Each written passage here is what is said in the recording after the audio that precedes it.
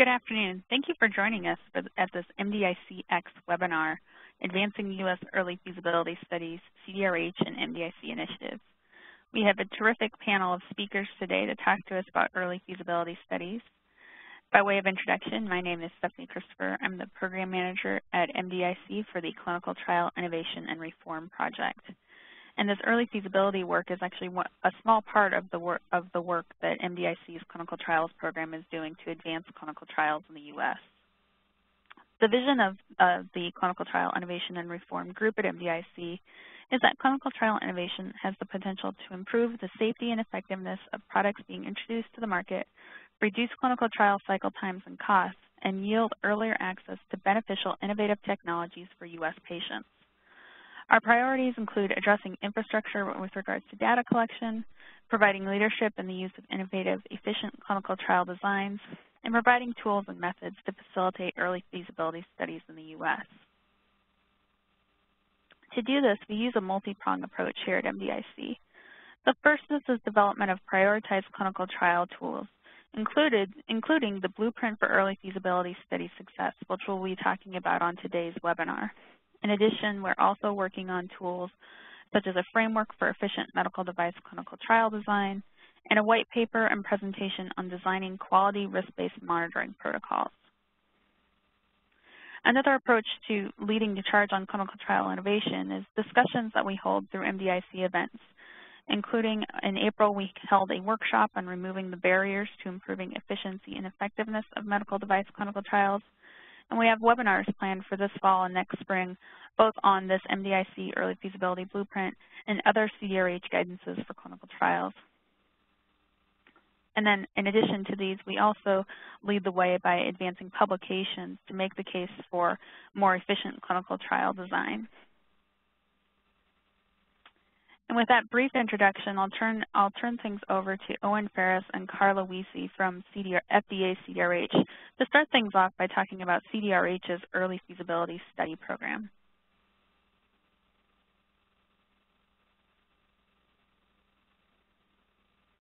With other parts of the world, but it really sort of signifies what we're trying to do, which is ensure that devices are safe and effective, but also ensure that we are an active partner in moving innovative technologies forward.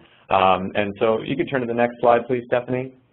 As part of our strategic goals for 2014 and 15, we identified that one area we wanted to focus on, we had 3 strategic goals.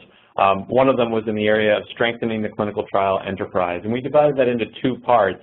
I'm just going to very briefly touch on the first part, and then the rest of our talk will be on the second part. So the first was to improve the efficiency, consistency, and predictability of the IDE process, to reduce the time and number of cycles needed to reach appropriate full IDE approval for medical devices in general and for devices of public health importance in particular. I've already presented some really exciting results in that space at the MDIC annual meeting back at the end of September. So I'm not going to talk about that now, just to say that we've really made a lot of strides in terms of being a collaborative partner in moving important technologies through the clinical trial process. Our second priority is what we're here to talk about today, which is to increase the number of early feasibility first-in-human IDE studies submitted to FDA and conducted in the U.S. And now, obviously, this is an area where we have a little bit less direct influence and more, we're trying to bring more of these studies into the agency, into the country, recognizing that this is really important. But our focus is in terms of setting up an environment in which companies want to bring those technologies forward, where they see that as a viable pathway. If you can turn to the next slide, please. So what have we been doing? We've had a busy couple of years in the clinical trials space. The first thing we did a couple of years ago was establish a clinical trials program and a clinical trials director. And as part of that, we set up some processes in place whereby we would have greater oversight over the decisions that FDA was making and how we were communicating those decisions. So really our focus was 3-part. One was ensuring that we're in the right place. If we're saying, no, you can't start this study right now, are we saying no for the right reasons, considering the benefits and the risks of that technology, the options that are available to that patient population, the importance of potentially moving that technology forward? All of those elements go into deciding whether or not we're in the right place in terms of saying yes or no about moving a technology forward into a clinical trial. Second is, are we being flexible where it's appropriate? So there are ways, and we're going to talk about some of those ways in the early feasibility phase, where we can be more flexible and allow studies to start while protecting patients in innovative ways. There might be mitigations where we can ensure that patients are adequately protected. There might be some testing that could be conducted in parallel with the starting of an initial clinical trial. And then lastly, and probably most importantly, are we being optimal in our communication with sponsors?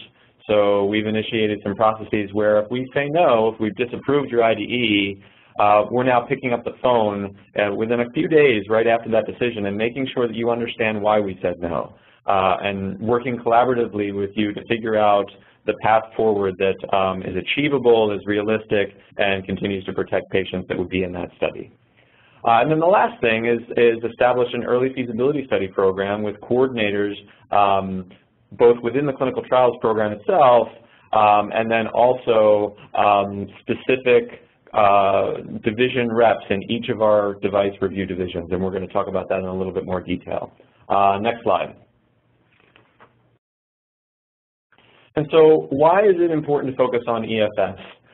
We really see early feasibility studies as a critical step in the device innovation and development process. We recognize that there are times when we've moved as far as we can on the bench and in the animal, and we really can't figure out how to refine that design or refine how it'll be used and figure out how to best study it in a larger study without getting it into a few patients and seeing what happens in a very careful and thoughtful way.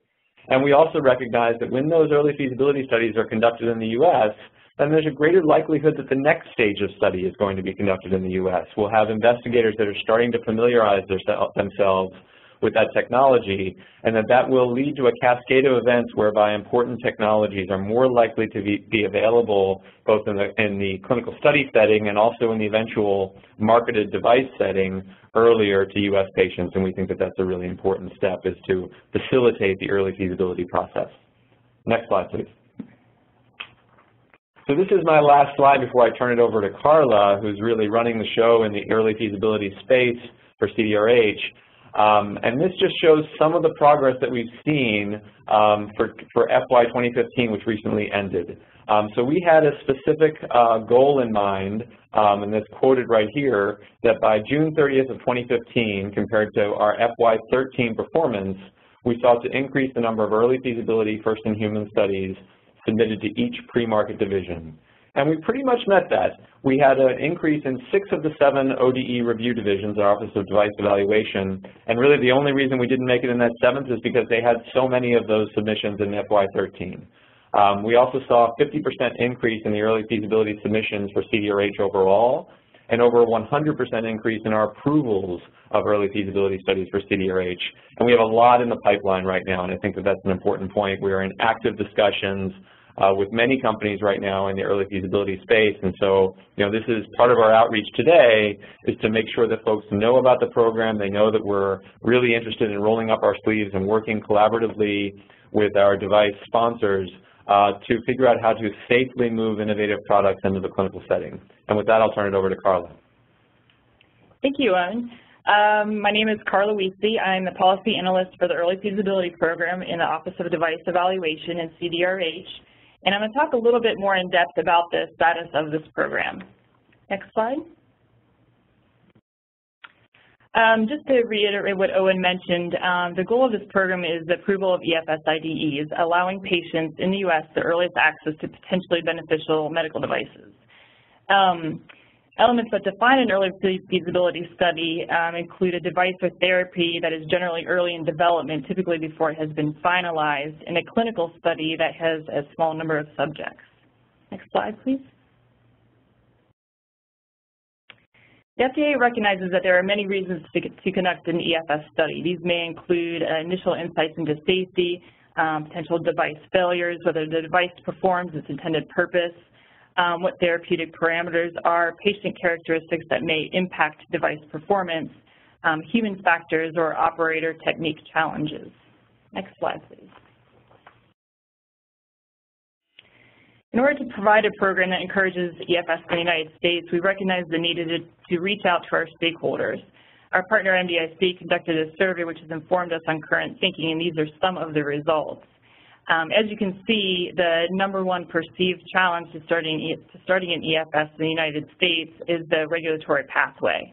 However, 63% of those polled would be interested in doing a study in the United States. However, some relative skepticism remains. Next slide. So what is CDRH doing to support EFS in the United States? Some items that have been completed include the issuance of an EFS guidance to outline FDA's thinking on EFS and how FDA can be more flexible, the establishment of the EFS program and training EFS representatives in each ODE review division to assist sponsors and review teams. We've also developed a CDRH Learn module focused on EFS, and there will be additional modules submitted in the future. And we've also ensured that file reviews are highly interactive. Some other items that we have in process include establishing EFS-specific non-clinical test considerations to ensure that the right testing is done at the right time. And we're also looking to increase engagement with EFS sponsors to further improve the program. Specifically, we're looking to gather feedback from sponsors who have completed an EFS submission or have one in process to learn their perspective on what has been difficult for them during the review process and what aspects of the program were helpful. Additionally, we would like to understand if there are fundamental differences in opinion on what non-clinical testing is required. Next slide. One of the key tenets of the guidance document is that the right testing be done at the right time. As mentioned in the previous slide, the FDA is working to establish EFS-specific test considerations to ensure that the right testing is done at the right time. We are doing this because we recognize that comprehensive testing during early phases of device development may add cost without significant return, and it may be acceptable to defer some non-clinical testing until the device design has been finalized.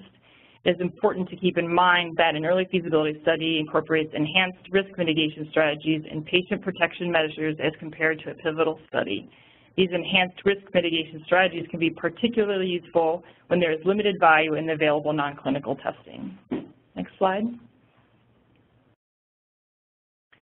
So we've identified some EFS challenges to date. The first being the understanding and applying of the EFS tools, concept, and process by both the sponsors and the review teams, as this program is still relatively new.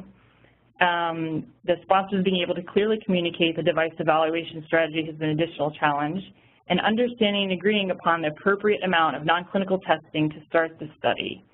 Like I mentioned, there's an FDA effort to determine ways to reduce our typical test requirements that may be impractical for EFS in areas such as biocompatibility and sterilization. Another challenge noticed is that novel test methodologies may need to be discussed to answer essential questions prior to clinical exposure, and in this case we recommend early interaction with FDA. And lastly, leveraging data effectively has been a challenge for some sponsors. Next slide.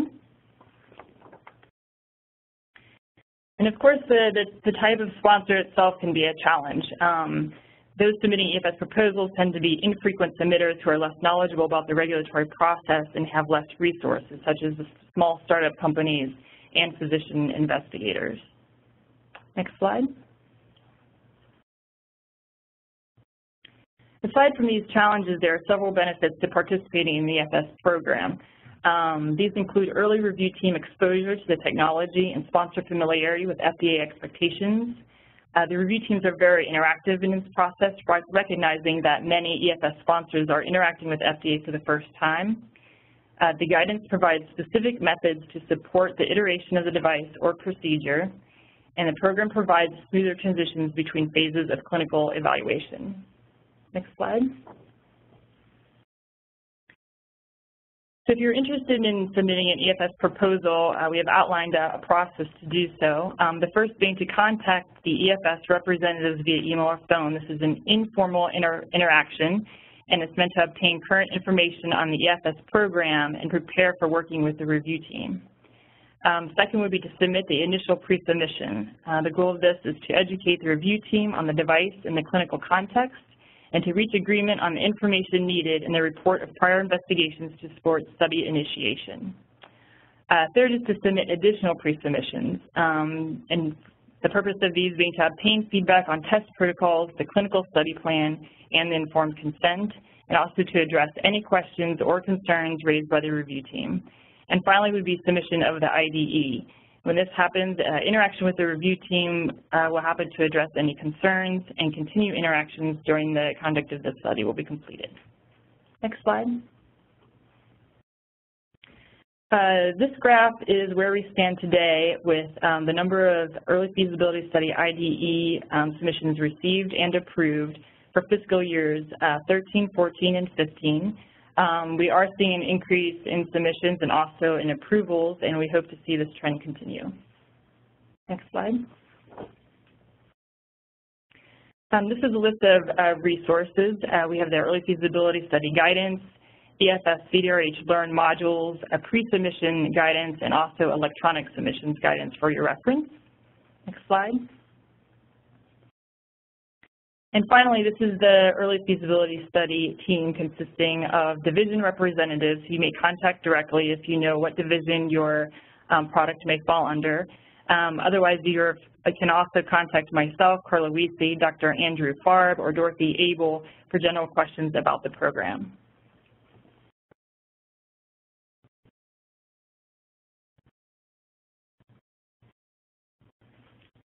Great. Thank you so much, Carla and Owen. I'd like to now turn it over to Angela Mallery from NAMSA, and she's going to start our conversation on a sponsor perspective on some general strategy and perspective on how to approach early feasibility studies. Angela? Hi, thank you so much. Can you hear me okay? Yep, you sound great. Fabulous, thank you. I wanted to make sure that everyone could hear me. So let's dig in a little bit and talk about early feasibility, some strategy and perspective. So first, next slide, please. Let's talk about learning the process. And then we'll talk about the EFS lens, some realistic expectations, and then some advice. So in learning the process, please understand that the EFS program is not intuitive. There's certain things that we need to do. First of all, we need to understand if our device is a good fit. Does it meet the definition and scope of the directive? Does it meet your business model? And please understand that complicated devices are always going to take additional time to get through any process. You need to be comfortable with the guidance document and the spirits of the guidance document. We need to use the tools from the guidance. The first is that the structure of an EFS IDE is a little bit different. The report of prior investigations has 3 sections. It has a background section, an executive report, and detailed reports. It's a little bit of a paradigm shift from your traditional IDE. Next are the device evaluation tables that Carla talked about. These are communication tools. They are not mandatory to use, but what is mandatory is that you show how you are leveraging previous versions of your device's data and that you are mitigating risks. Next, those same DES tables are used to highlight the data and to plan your responses to address where FDA is uncomfortable. Next slide, please. In the next 2 slides, I put up another set of examples of DES tables. I always like having additional examples when I'm putting together an IDE, and I thought I would provide a step for you. Remember, in the DES tables, it's easy to give too much information. It's also easy to give too little. Next slide, please. So in this example, this is the second half of the big, long DES tables. We found it useful to color code them. Column 6, 7, 8, and 9. Column 6 is your bench and animal testing on your previous version of your device. Column 7 is your leveraged previous human data, while column 8 and column 9 are your planned or completed testing on your current version of the device. Next slide, please. Let's look at things through an EFS lens a little bit. Remembering the end goal of an EFS IDE is a limited human clinical trial.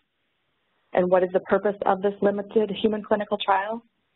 It's to finalize the design of your device and to understand clinical aspects of your device before moving into your next trial. You're going to leverage previous versions of your device for some of your clinical data. You can leverage some bench testing, biocompatibility testing, animal testing, and others.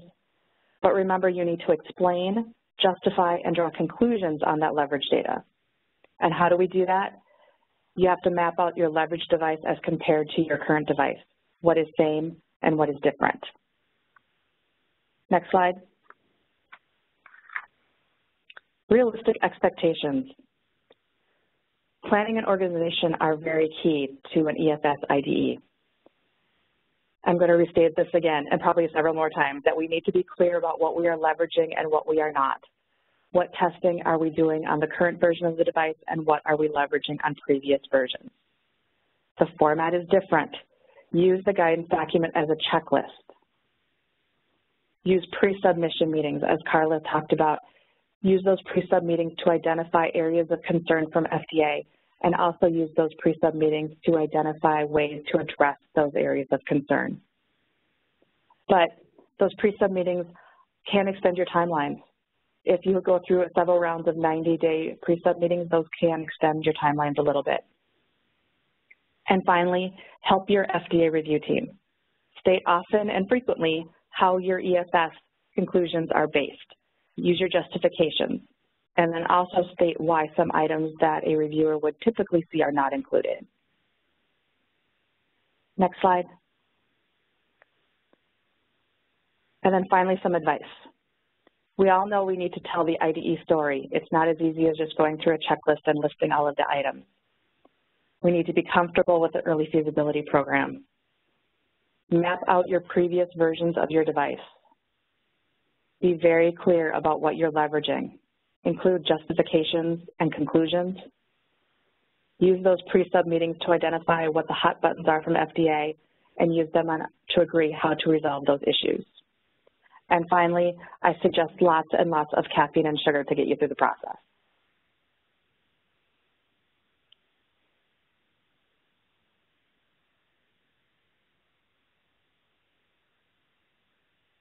Great, thank you, Angela.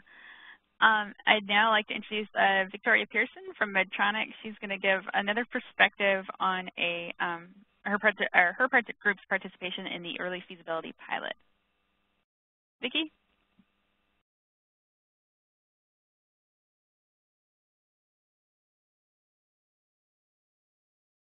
Great, right, thank you. Sorry, I was on mute, everyone. So I'm hoping to build on Angela's presentation and share a real-world example from Medtronic. So I apologize, I realized I didn't put my name on the title, but on the title slide here, but my name's Vicki Pearson, and I'm the VP of Regulatory in Medtronic Aortic and Peripheral Vascular Business Unit, which is headquartered out in California.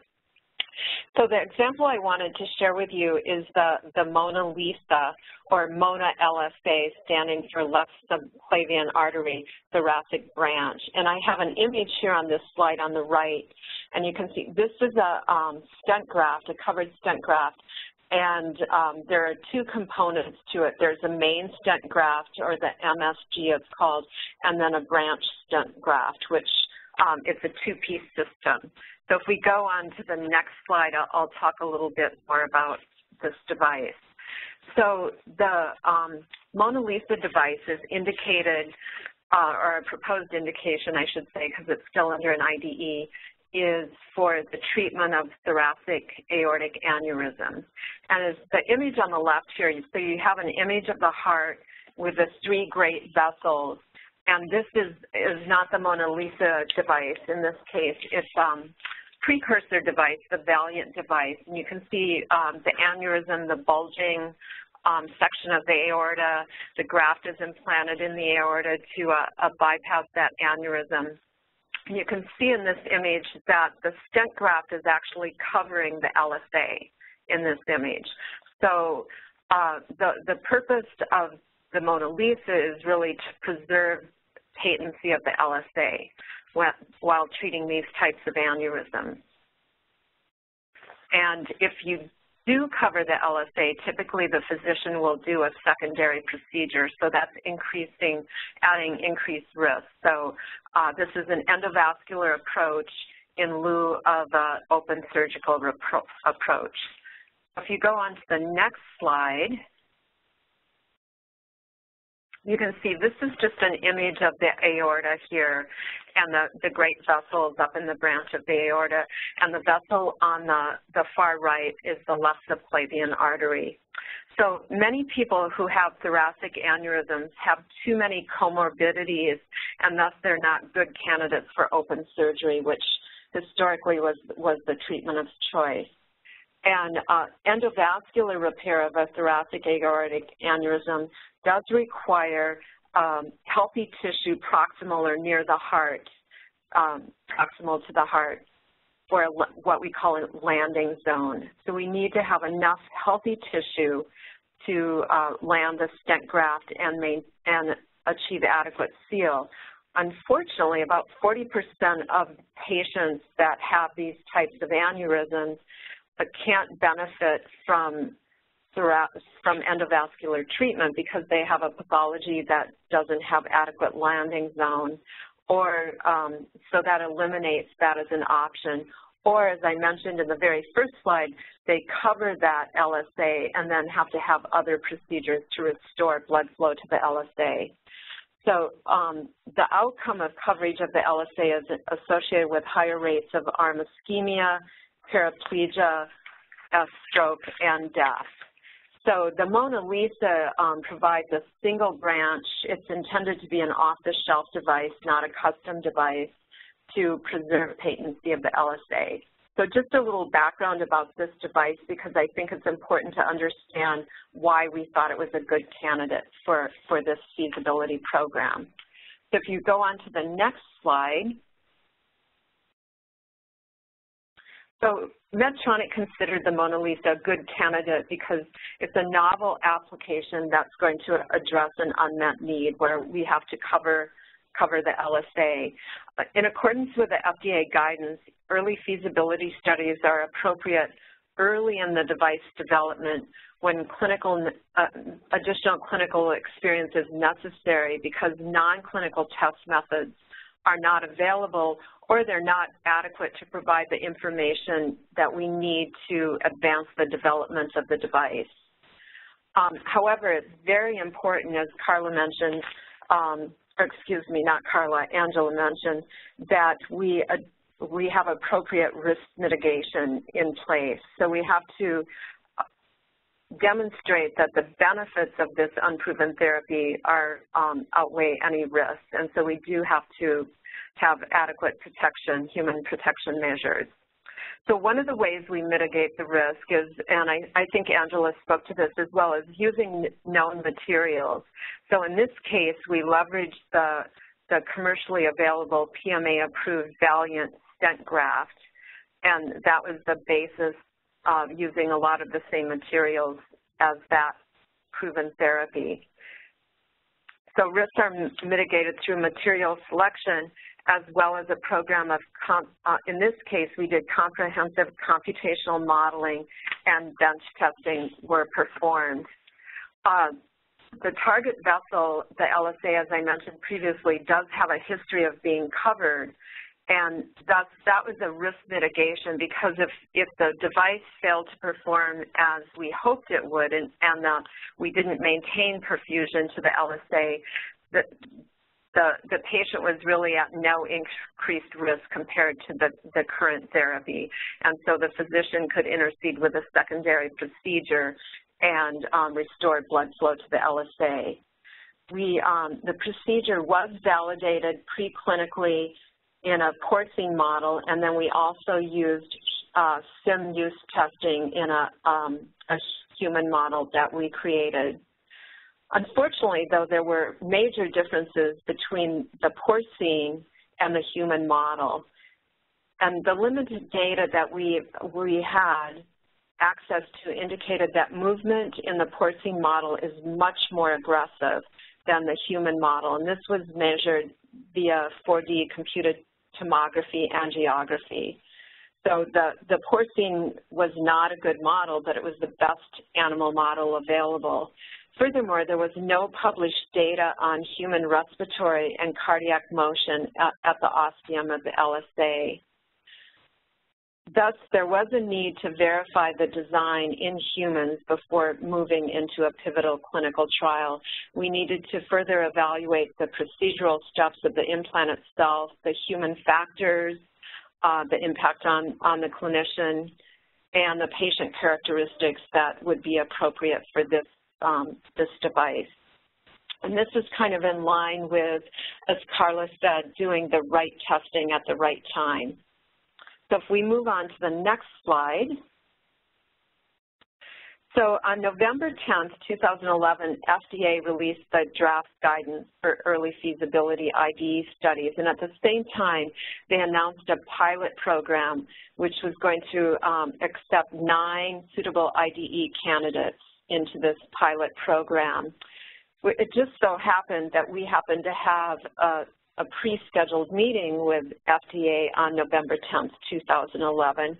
And fortunately for us, we're in California. This guidance document came out in the morning, and we were able to quickly adjust our meeting with the agency to suggest that we were a good candidate for this pilot program. So we moved very quickly because we really felt strongly we wanted to be in the pilot program. We viewed this as a great opportunity to partner with the agency on an innovative program that would meet a business critical need for us. So in December 2011, so a month later, Medtronic submitted a proposal to be considered as one of the candidates for the early feasibility program. And we were accepted into the program 30 days later on January 13th, 2012. And we put forth a lot of the same rationale that I covered previously on why we thought we were appropriate for this pilot program. So if you move on to the next slide, there's a timeline that just kind of walks you through what happened.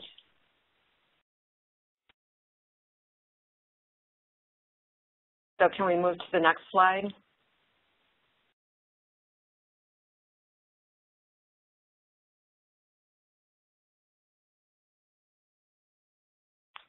Stephanie? Are you not seeing the slides advance? No, I'm still, I want to move on to the next slide with the timeline on it. That's the,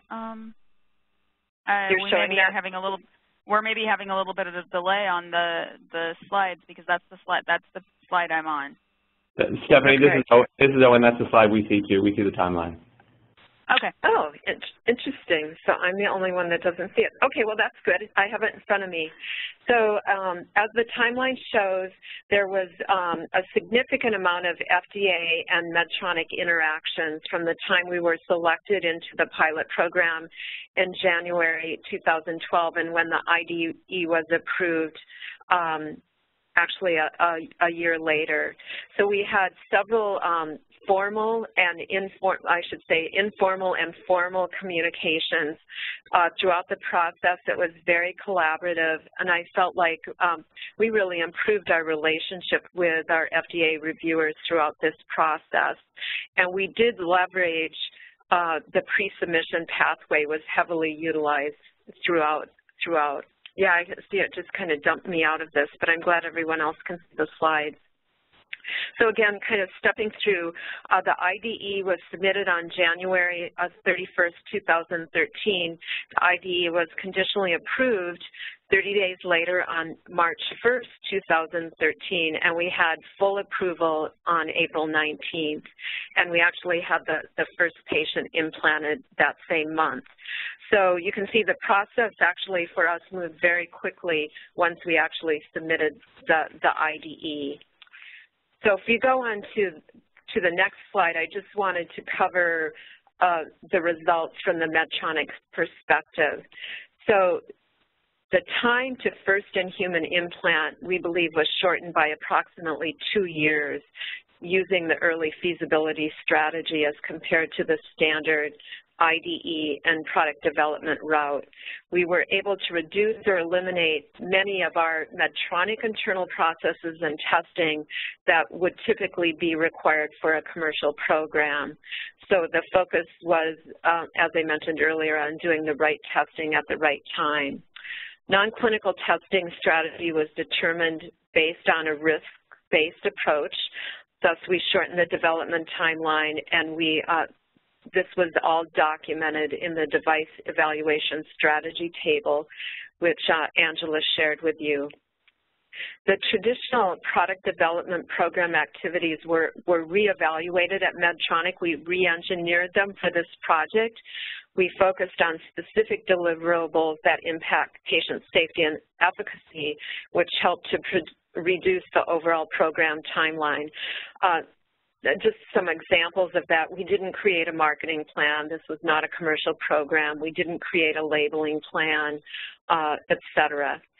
So the clinical study was designed specifically to obtain information that would help in further enhancing the device design and the procedural steps while focusing on patient safety.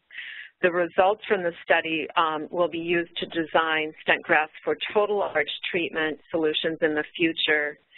And we feel that the data required for these innovative designs would not have been possible without doing early feasibility studies. So if you go on to the next slide, hopefully it says current status. I just wanted to share that we have successfully completed the early feasibility study, and we have now moved from early feasibility into a feasibility program, and we are in the process of developing the strategy for initiating the pivotal clinical trial. On the next slide, I wanted to share just a few lessons learned as we move through the EFS process. I think the biggest one is goodwill was gained by supporting FDA's new innovation pathway. We developed a strong partnership with the agency by being very transparent on what we learned throughout the device evolution. So there were several designs several learnings through early development and testing. We learned what worked, what didn't work, and we shared that with the agency throughout the process from an engineering perspective. We partnered closely with FDA to really fine-tune the device evaluation strategy. This was new to both industry and the agency, so it was a partnership to develop the EFS table, which is a key tool for evaluation of risk benefits and test plans. We continuously interacted with FDA reviewers and management throughout the process to ensure success of the program, and we utilized the new 5-day notices throughout as appropriate, as they're outlined in the FDA guidance document. So if you move on to the next slide, there are further lessons learned. One of the things that I think is really important is that as you pick your investigators for your early feasibility studies, in this case, the 2 investigators that were part of this study were very involved from the beginning on the design of the device. They were experienced researchers, and they had appropriate clinical trial infrastructure at their institutions, so including an IRB, study coordinators, et cetera. And we learned that physician training on this device and proctoring was critical. Feedback from the investigators as well as engineers attending the cases helped us to make appropriate design and procedural modifications. Based on the success of this program, an early feasibility guidance document was developed and released across the Medtronic cardiac and vascular group so that we could do more of these types of studies in the future. So the last slide, conclusions, I feel strongly that this was an excellent opportunity for Medtronic for this indication, our first-in-human study in the U.S. It was a strong partnership with FDA and clinicians, and it's our goal to continue to do this to help bring innovation back to the U.S. So thank you very much. Great. Thank you so much, Vicki. And with that, we'll turn it over next to Karim Benali from Abiomed. And Karim is also the chair of the MDIC Early Feasibility Working Group, and he's going to share a little bit about some of the work that MDIC is doing to continue to help support the advancement of early feasibility studies in the U.S. Karim? Here, good afternoon, everyone. This is Karim Benali. I'm the Chief Medical Officer for Abiomed. And if there was any doubt about the accent that you're hearing, let me clarify that, Abiomed is a U.S. company headquartered in Massachusetts, and that manufacture class 3 devices in circulatory support field. And I think that is important, with respect to the context of the subject that we are talking about today. So I have, as Stephanie outlined, the honor to chair the MDIC EFS working group as a volunteer, and I have to say that, we have learned a ton, since we have started this initiative. And I'm really glad to see that we have a large number of participants today, in this webinar. So, Stephanie, if you don't mind, moving to the next slide, please. So I thought first I will start by stating, the strategic importance of the early feasibility studies in the U.S. and why is it important, especially for the patient. I will then share with you some of the lessons that we have learned and what actually we have decided to do with what we have learned. And then I will finish by speculating on the future and share with you some of the future perspectives that we see for this private-public partnership and also for this initiative. So before I go any further, if you don't mind, Stephanie, next slide, I would like to define the problem that we face, with the EFS in the United States. So it is true that the United States, continue to command a leadership position with respect, in the global medical space. But if you consider, the scope of the field with respect to the medical devices, there are about 6,500 medical companies in the United States. What is important to know is that the vast majority of these companies are small companies with less than 50 employees or so, which means that the vast majority of these companies have limited funds and also resources. So regardless actually of the size of the company, the business leaders need to rely on efficient, transparent, and predictable ecosystem to make well-informed decisions, and one is to keep the business afloat, and then also trying to bring the innovative technology to the market. So in other terms, if you put it in simple terms, longer development times will increase the R&D cost, and therefore will reduce the innovation incentives. So with that context, and because of the obligation to keep the business afloat, in the current era that we live in, you may probably find it fair or perhaps unfair, but businesses can and will conduct research overseas anytime, the legal, regulatory, financial environments are more favorable than they are in the U.S. So the first impact, that follows that strategy is basically delay access basically to the patients for innovative technologies in the U.S. and also limited access of the physician as well to that technology. So to put things into perspective, if you don't mind, Stephanie, next slide, please. To put that into perspective, I thought important, for instance, to share with you some of the, objective data. And a recent report from Abiomed has shown that, or showed that it takes about 6.5 years and about $36 million for a company to bring a device, a class 3 device, from the batch testing to basically the first early feasibility studies. That is an enormous burden, especially for small companies, which are, by the way, driving a big part of that innovation. And that potentially can limit the innovation if we consider that aspect of things. So if you look at the next slide, please, if you look at the different challenges that are being faced by these companies, beyond the regulatory challenge that we always talked about, actually there are other many challenges that are being faced by these companies. There are ethics committees challenges with respect to the review cycle and the processes, legal challenges with respect to the contract, the right to patents, the IP, cost, the cost of insurance, reimbursement, but also some ethical and safety challenges that the companies have to deal with when approaching the EFS, basically the early feasibility studies in the U.S. Next slide, please. So FDA has really and clearly announced its interest, for the early feasibility studies, and you have heard earlier, in this webinar, Owen and Carla stating, actually, and conveying a very encouraging perspective and share some of the important progress that they have made lately with respect to the, basically, regulatory perspective. So FDA really needs to be congratulated for the significant progress that we have made, in the EFS over the last 18 to 24 months, and I will get back to that, sharing some specific examples as we move forward in this basically discussion.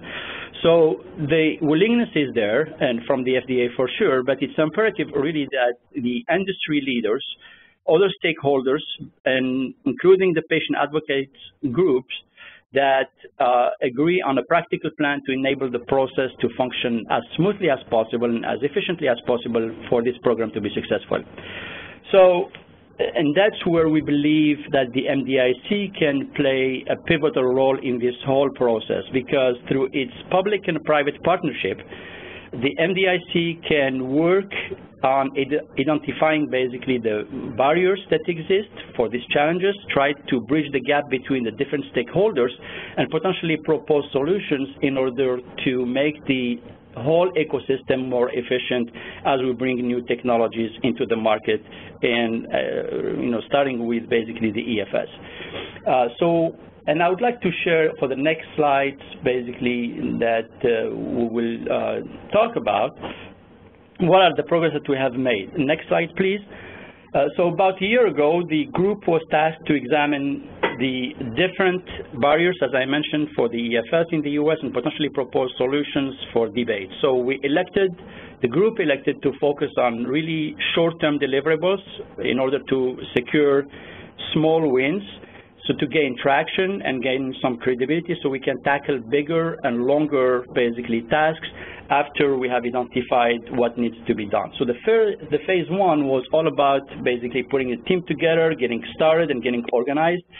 And we started by interviewing some of the key stakeholders, and from that we moved on to basically conduct a large survey that included representation both, from, I would say, the industry, FDA, CROs, IRBs, in order to get a sense of what are the common barriers that people were seeing with the EFS, and potentially try to think about basically potential solutions. So you can find the full results of the survey on the link that is on that presentation. It's on the MDIC website, so please feel free to consult that survey. You may probably learn some of the information that you may probably find useful.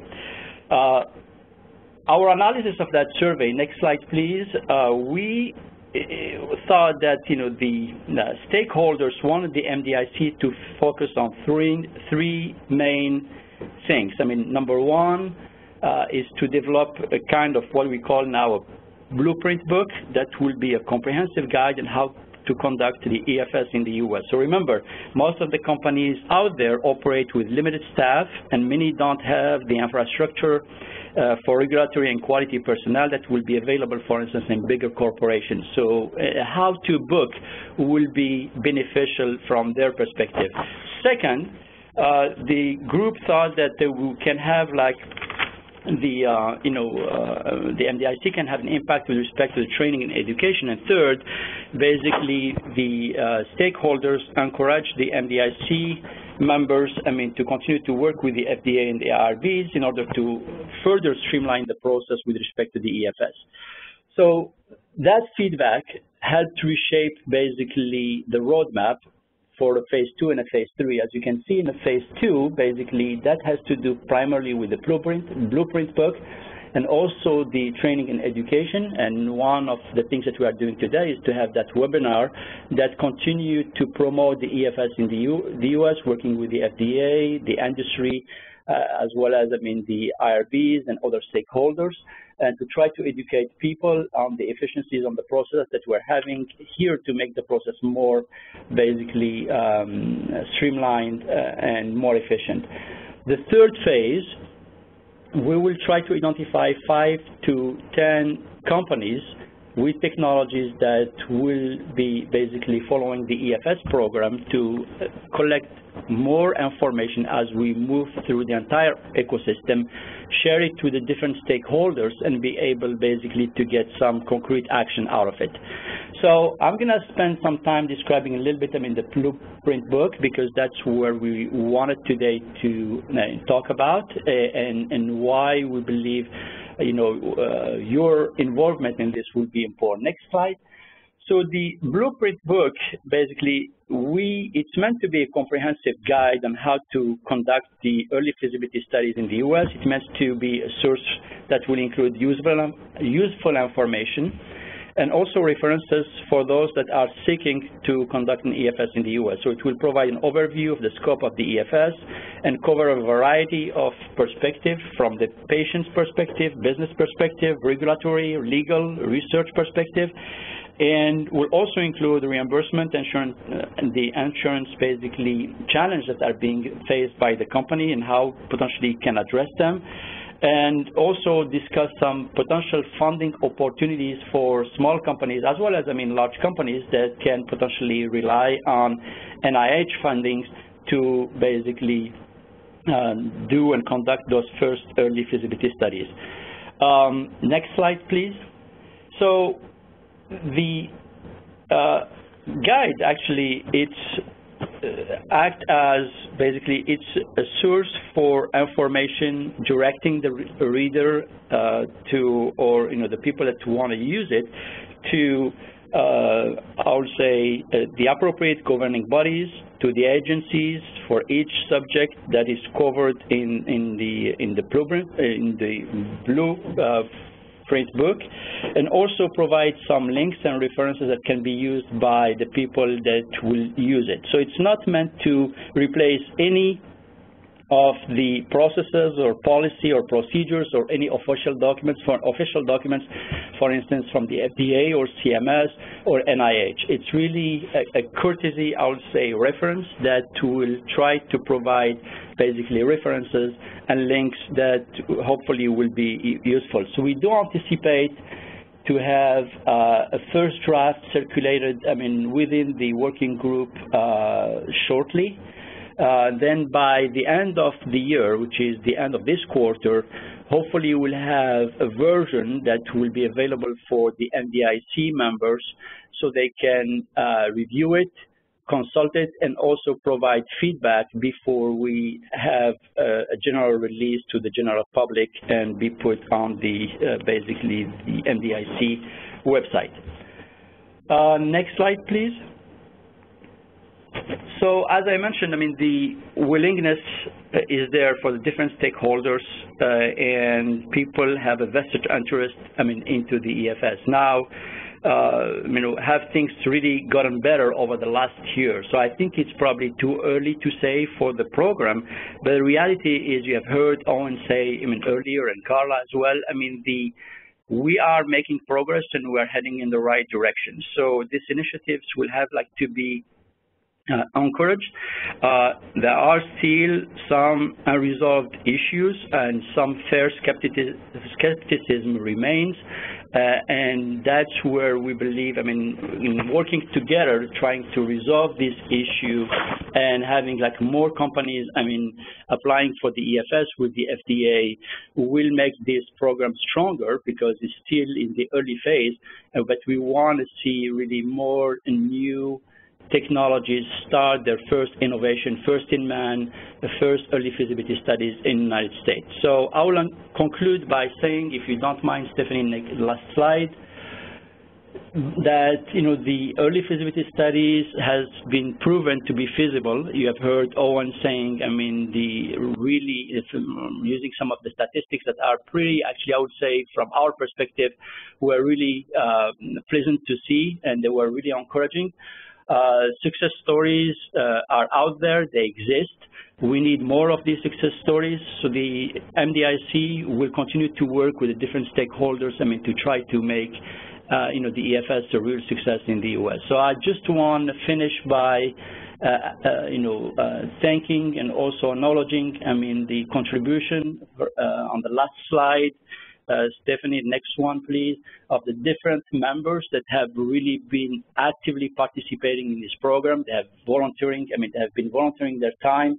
It's been an unbelievable experience working with them. It's been really fun to work with all this group. I personally learned a lot, and I think we will continue to work together to bring, good things, I think, for this program, working with Owen, Carla, the FDA, the industry leaders, as well as the other stakeholders for the EFS. So thank you for being on the call today, and I hope that you have learned something that will be useful for you, your company, or for what you do out there for the EFS. Thanks. Great, thank you, Karim.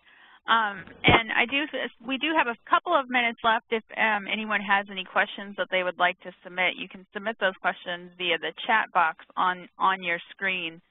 But I want to just kind of emphasize what Karim said. MDIC is a public-private partnership, and part of our strength is our ability to bring folks together, to work together to really advance this field. And so as Karim said, we will have a draft of the early feasibility blueprint available later this year, and we encourage you to take a look at it, have your teams take a look at it, other staff members at your organizations, and really we hope that you would provide us with feedback, because ultimately our goal at MDIC for all of the tools that we create is to create something that's ultimately going to be a really useful tool for all of you. So you'll keep an eye out for an email from MDIC in the coming weeks with that draft, and we look forward to receiving your feedback on that.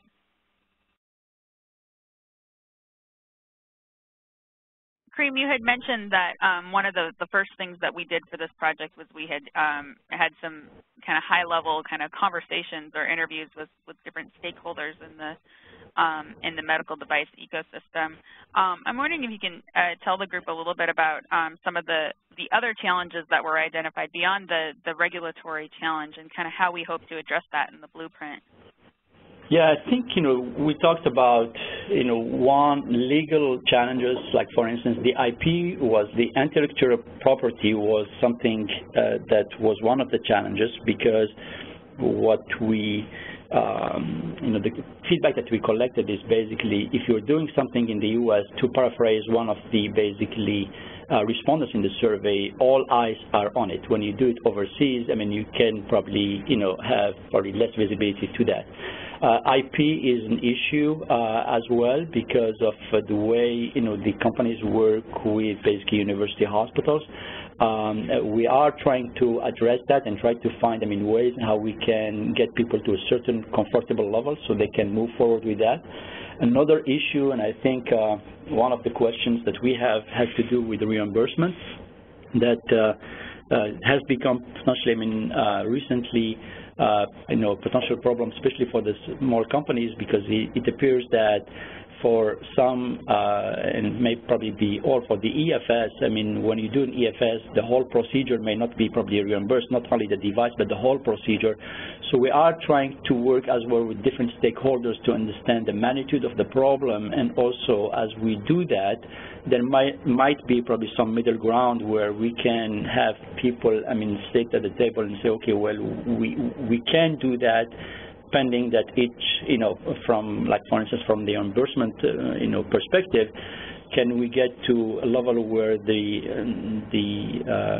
for instance, the procedure can get reimbursed, and the device will be like a different question that will be addressed between the sponsor and basically the hospital. So there are some unresolved issues that we are trying basically to first, we are uncovering, but we will try to address as we move forward.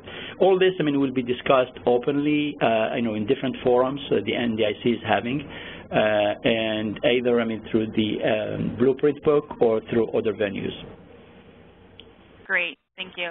And I just had a question come in, and I think you actually touched on this a little bit already, but I'll give others a chance to weigh in. The question says, given CMS decision only to reimburse pivotal studies, should it be assumed there will be no reimbursement for EFS? And I don't know if we have, I know on our panel we don't have any CMS representation, but Owen or Carla, I don't know if you might be able to make a comment on that. So this is Owen, and I think this is an area that there's a lot of active work going on in collaboration between FDA and CMS to try to figure this out. I think that it's notable that a lot has changed in terms of the reimbursement space for clinical studies starting on January 1 of this year. CMS centralized those decisions so that they were made at CMS Central in terms of whether studies would be reimbursed, all studies, not just feasibility studies. And so, I think that there is some evolution going on right now in terms of figuring out exactly how this will play out in terms of certain studies being reimbursed, whether they be early feasibility, traditional feasibility, or of course pivotal. I think that's just going to take a little bit of time to work out all of those kinks, and there's a collaborative effort going on to try to address that. Great, thank you, Owen.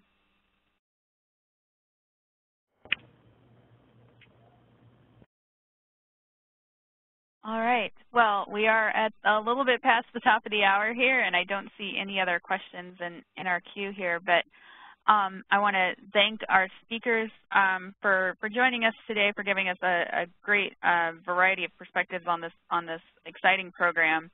And I'll make one more plug. As we've said, we will have that blueprint available for your comment later this fall. So we look forward to continuing the discussion on this program and really continuing to make this a strong program so that we can keep this terrific innovation happening in the medical device industry happening here in the U.S. So thank you, and we will also be posting the recording from today's webinar on the MDIC website in the coming days in case you have colleagues that you want to pass it along to. So thank you very much.